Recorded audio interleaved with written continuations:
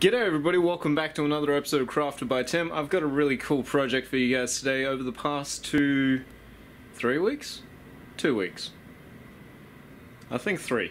Over the past 3 weeks I've been working on a billet of Damascus. Currently I've just been building up the layers, but right now I've got it in the forge. And we're going to take it out and we're going to put in a little bit of pattern, and we're going to turn this Damascus into a pen. Now I haven't seen a lot of people do pens out of Damascus. Mainly I think that's because Damascus isn't exactly cheap or easy to make, so to make a pen to sell would be like, hey, who wants to buy a $120 to $200 pen? Yeah. I gotta go get to work because I'm pretty sure I might actually be burning my Damascus. I really hope I'm not.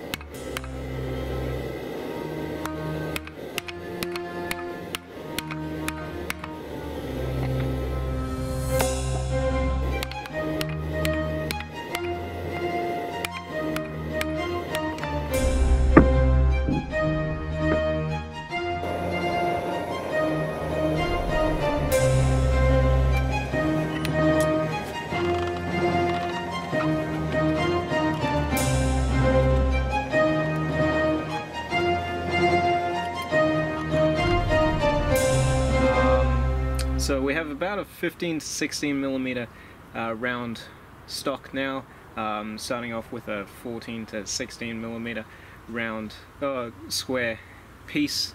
I think it's about 120 millimeters long. I'm pretty sure I only needed 80 mil, but hopefully we have more than enough, which would be great. So the twisting, how did that go? Not very good. So the reason why twisting didn't work very well is because this is what I'm using to twist. Now, as you'll notice, it's kind of short in comparison to what a lot of other people use, which means that you don't get as much leverage. Not getting enough leverage means that it's more difficult to twist. And with the thickness of this material being about 15-16 mil thick, it takes an awful lot of effort to actually twist it properly.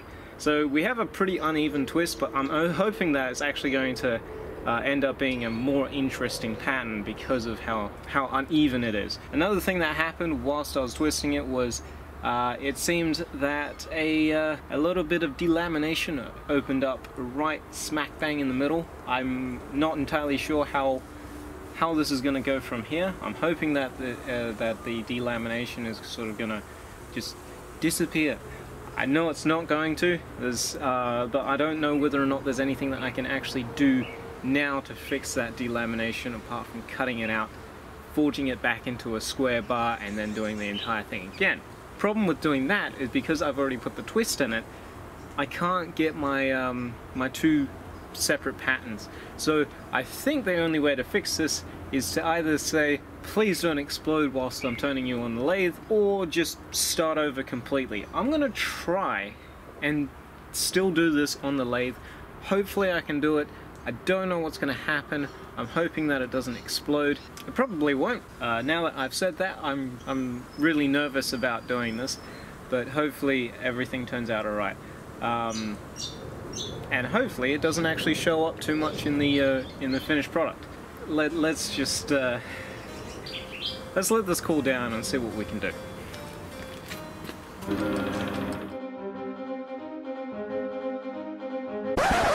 Okay, so here is about currently where I'm at. Minor setback. So I'm hoping that I'm going to be able to recover everything, but I did it dumb. I didn't check whether or not all of the footage had moved before I deleted it off the camera. It said it had finished moving, but apparently I'd only selected one of the folders. So I've lost an entire day's worth of footage. Now I'm hopefully going to be able to recover that, in which case this makes this entire thing redundant. I'm hoping that I can recover it, but if I can't, I'm really sorry guys. It hurts, it really does. From where I was previously, all I've done is I've taken it down. So on the very ends I had it at about 9.3, yeah, 9.3 millimeters in diameter, so right here where I've done the 10mm tap, and the rest of this I've left to just over 11 millimeters. It's 11.56 millimeters, 11.5 millimeters or so. That's still a little bit large. Now it does actually kind of feel quite nice in the hand. It does also feel kind of short in the hand. But it's also quite weighty as well, so I want to remove some of that weight, so I am going to take a little bit more off the outside, and as you can see in a few spots like there, you still have the raw forged material. We don't want that, we want a nice clean finish right across. I've got here some nice machining brass. The general plan is to take about 30 millimeters of it, and basically just machine it down to about the same diameter, and hopefully we'll just be able to drill it out a few times and get it to the size that we need.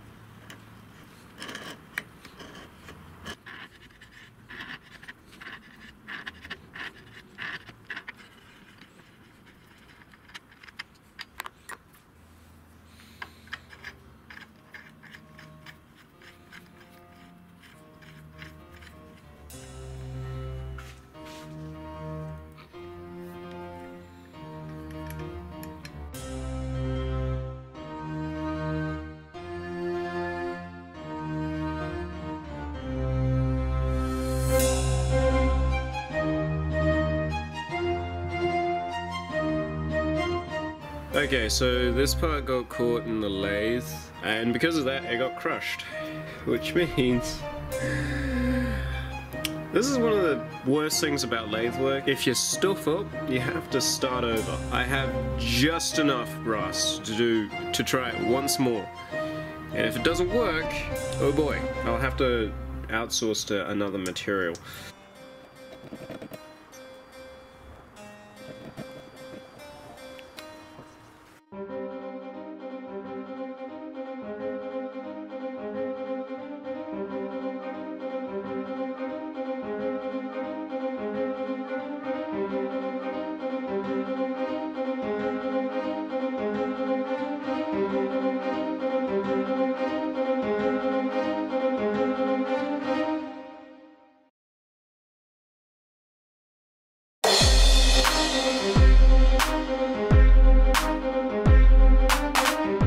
Finally got it. Okay, so this is it. Look at it, it's nice and shiny. Little indent there, Yeah, there you go. That's where the jaws of the vice crushed it. I mean, not vice. Chuck crushed it. Just that little bit. Oh, it hurts. It hurts. It actually hurts. But it turned out all right this time. My main problem was that I had to take it down beyond the point of the threading. As you can see just here, you can see that little hole there. That's because the threads were slightly they come out too far, so it becomes incredibly thin and it breaks through. All I have to do is just finish up turning up the back end, make sure that everything's square, everything fits together nicely, and then I can finally etch the rear end of the pen.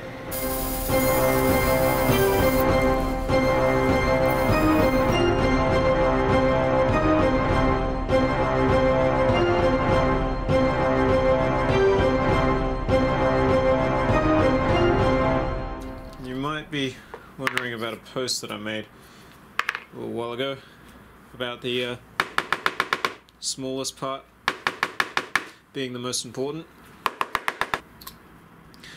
This tiny little thing, it's just a bit of off-cut Damascus. Basically put down the barrel of it so that the pen sits at the correct height, because I drilled out the hole a little bit too deep.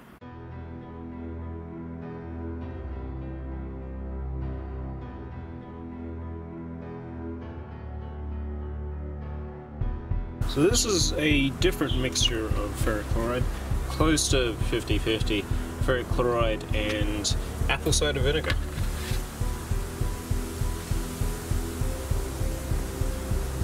For the front end of the pen, I'm thinking it's going to look pretty cool to do a bit of a cold blue. So I've got this gun blue cream, G96. It's actually really easy to apply. What you need is a paper towel. And you basically just wipe a little bit onto your paper towel, and you'll see how quickly this works. And instantly, there you go, it changes color. It's really hard to get a consistent color change, and I think that's the main difference between doing it this way and doing it with the liquid gun blue. There you pretty well have it.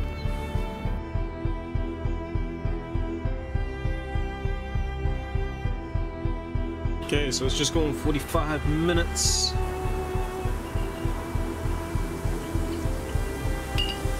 Whoa! That is awesome. Alright, looks like I'm gonna have to do a little bit of cleaning up work. I'll talk about this in a second, but I'm just gonna clean this up real quick. Okay, so it's been about a day since you last saw the Damascus. I came back, I sanded it over, I got rid of all those scratch marks, and then I went to etch it again. And I forgot about it inside the etch, and it etched away a lot. And when you etch Damascus made with mild steel, I've noticed that I've found significant problems when it comes to it looking really dirty. You can see it quite well there, which is unfortunate because I reckon this would have looked really cool if I didn't forget about it, which I'm really bummed about. Everything fits together really nicely. That spacer is never going to come out ever again. Thank you everybody so much for watching this video. I really liked the way that this turned out. And although it didn't turn out exactly the way that I was hoping it would, it actually turned out really nice. And I really like the way that it feels in the hand. It feels like it's the right size. And that was something that I was very worried about because of how thin most of the pens and pencils I have in comparison to this one. It's also got a lot more weight to it, which I actually kind of like. It feels a lot heavier in the hand, and it's got a good sort of, it's almost like a pommel on the end, where you have extra weight right on the end to help sort of balance it out a little bit. Of course, this is like way too technical for a pen, but it is a really nice pen to use. Something that I think is part of the footage that I lost was actually what sort of pen I'm using. This isn't a sponsored video, but I'm using a Parker. Is that going to focus for me? Sort of. It's a Parker 0.8mm pen, I believe. There you go. ISO number or something like that. If you want to use the same sort of pen to make your own. This was a lot of fun to do, and it was definitely a good bridging project into going back into lathe work, and I really want to get a little bit more involved in doing lathe work and doing machining, because I haven't done very much machining at all, and I haven't done machining for 2 years since I was in high school. Anyway, wow, I've been out of high school for 2 years. It did turn out really well, although it didn't turn out exactly the way I was hoping it would. I'm actually still really happy with the finished result, and not to mention the pen cartridge that I'm using, the ink cartridge I'm using. I actually really like it. It's nice. It's a nice flowing pen. I hope you guys enjoyed this video, and I've actually got a pretty cool idea concept thing that I'm tossing around in my head. I am going to be releasing a video soon on that, but yeah, in the meantime, I hope you guys stay safe, happy crafting, and as always, cheers.